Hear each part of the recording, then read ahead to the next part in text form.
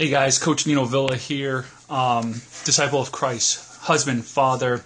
I like to jump on Periscope and share my faith, my family, and my finances with you guys. And so today I just wanted to get together and talk about what you need to do, the first thing you need to do to reclaim your income and take back control of your income. So that's what I want to talk about with you guys today. I'm going to give it just a few seconds, see who else jumps in. Excuse me one moment as I close the door. I should have done that before.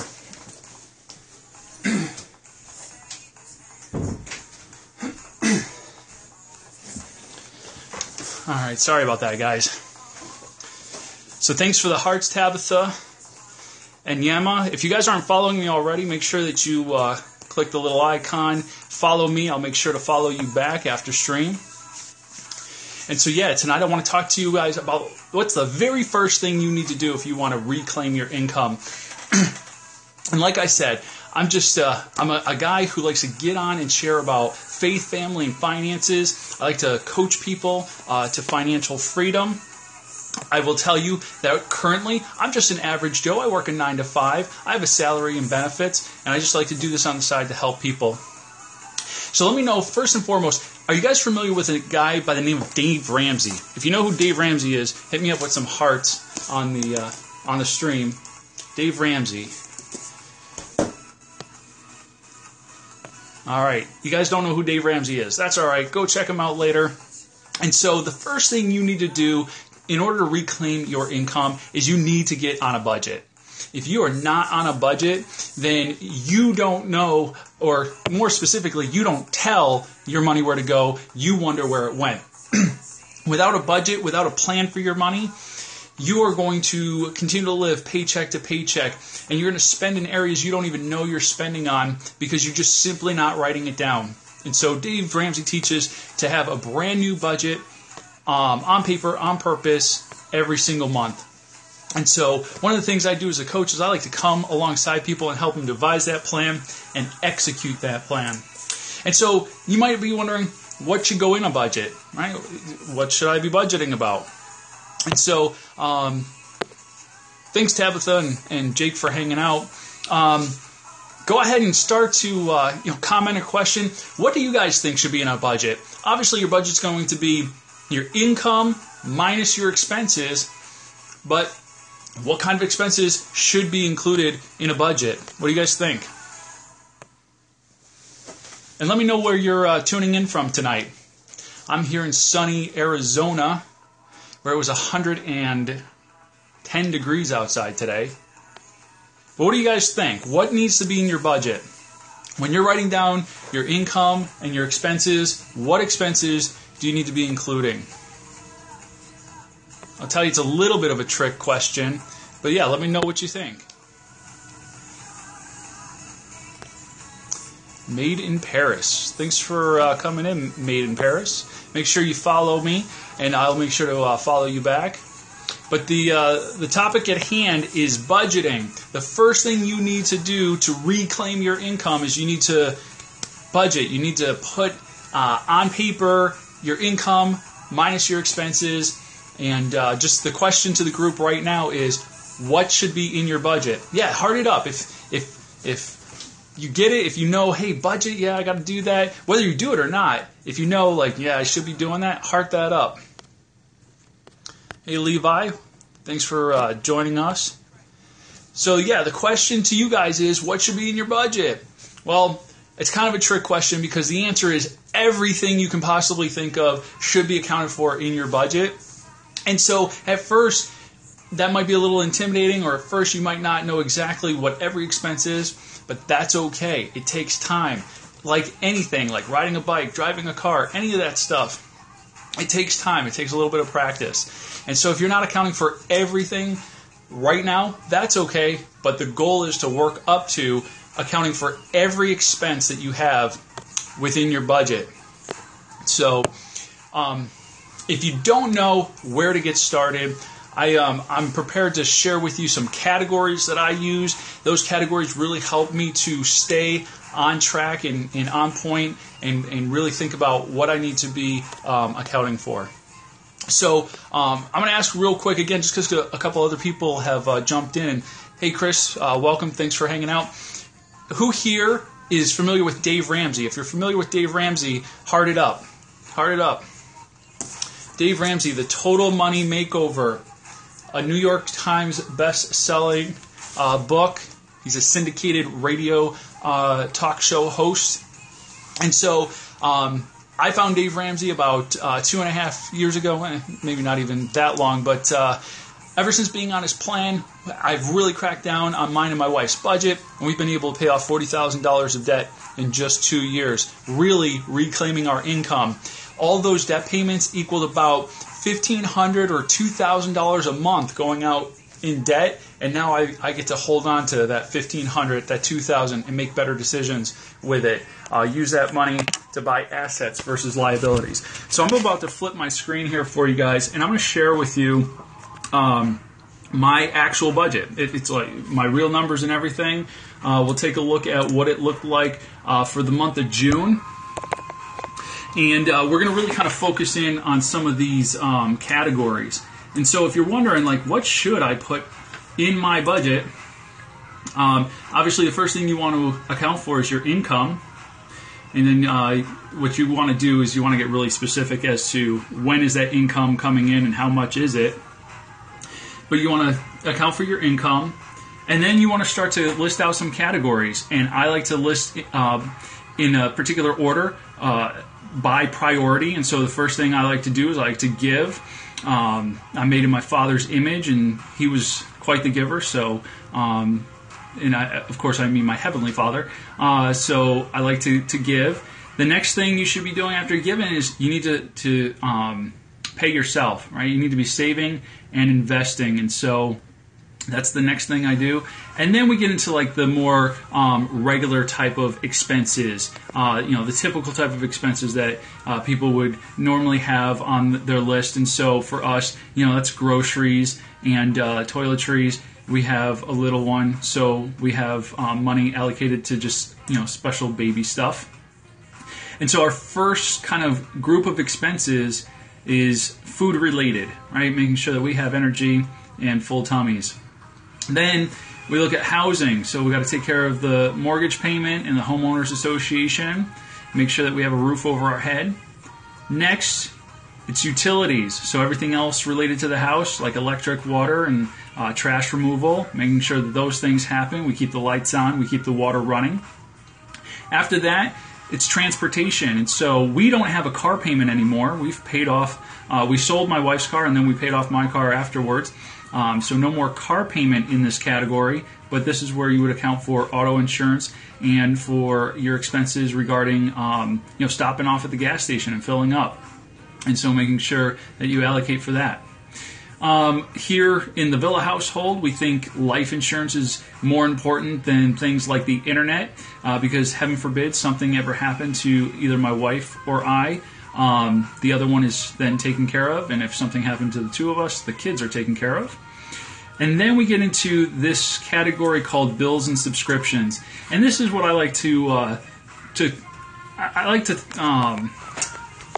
I always talk about this being like a luxury category. So things like the internet and our cell phones, as much as they are nice to have, and we like having them, and we're not looking to give them up anytime soon, they're not necessities, and so it's not absolutely required that we have a cell phone, although I wouldn't be able to get on Scope anymore, and that would be sad. That would be sad for me, that would be sad for you guys, and the ability for us to build a relationship. So, but yeah, it's a luxury, and so that category, bills and subscriptions, and I'll flip back for you guys, but that category of bills and subscriptions, this used to be a lot bigger. When we first got started, we were spending money on all sorts of ridiculousness.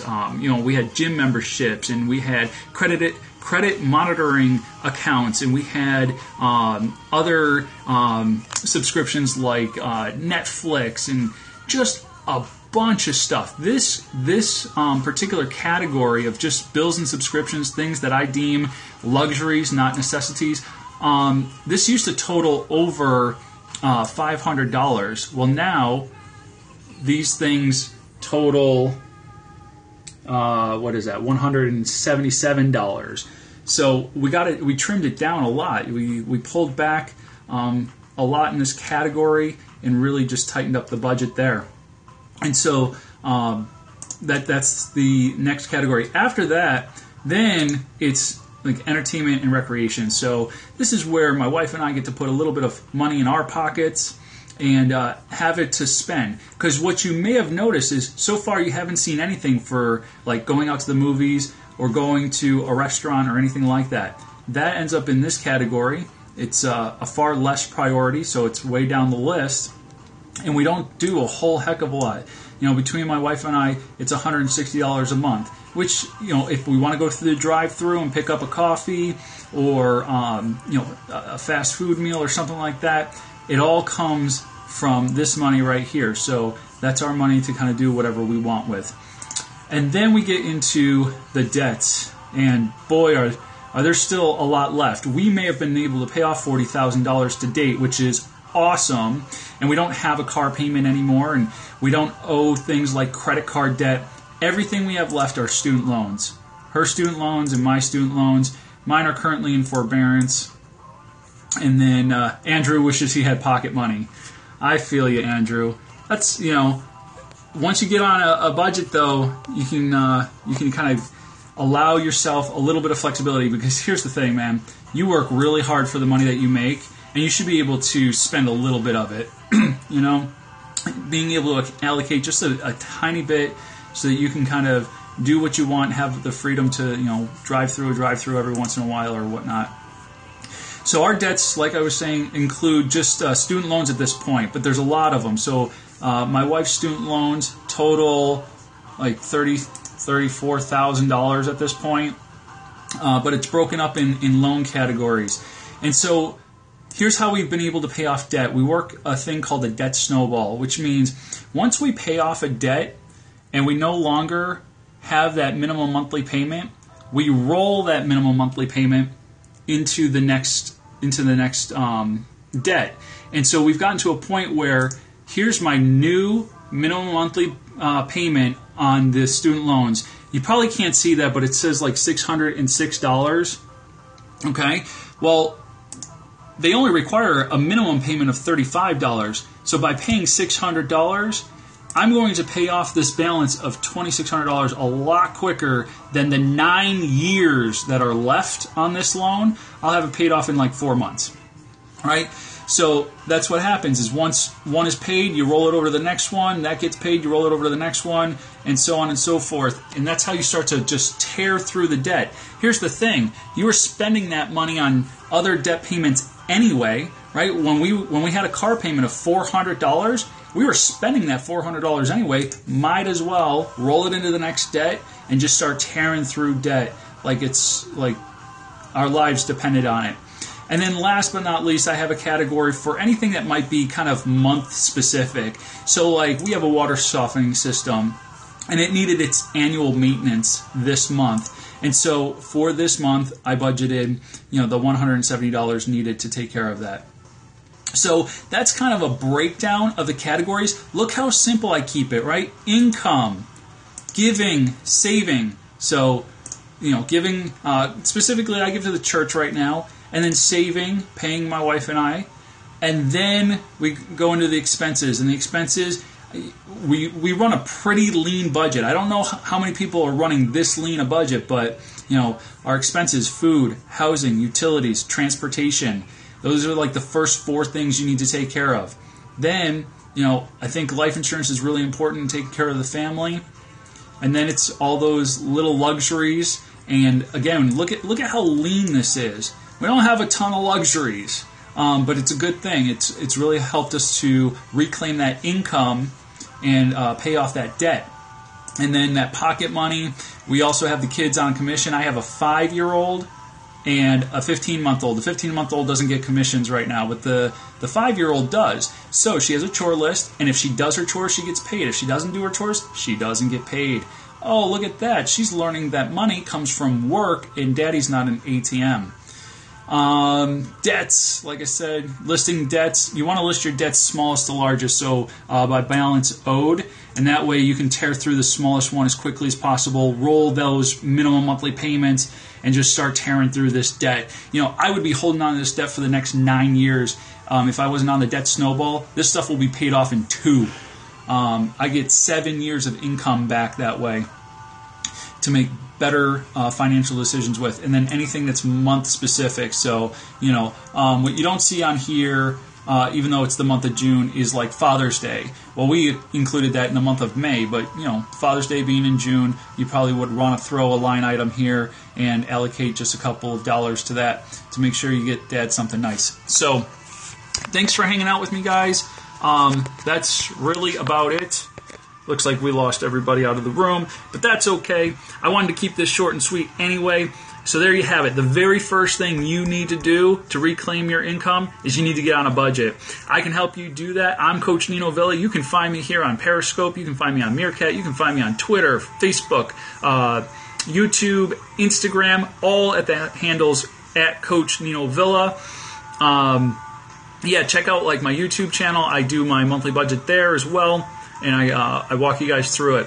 But that's the first thing you need to do. You need to write down every expense on paper, on purpose, every single month, so you know exactly where your money is going and you're not wondering where it went.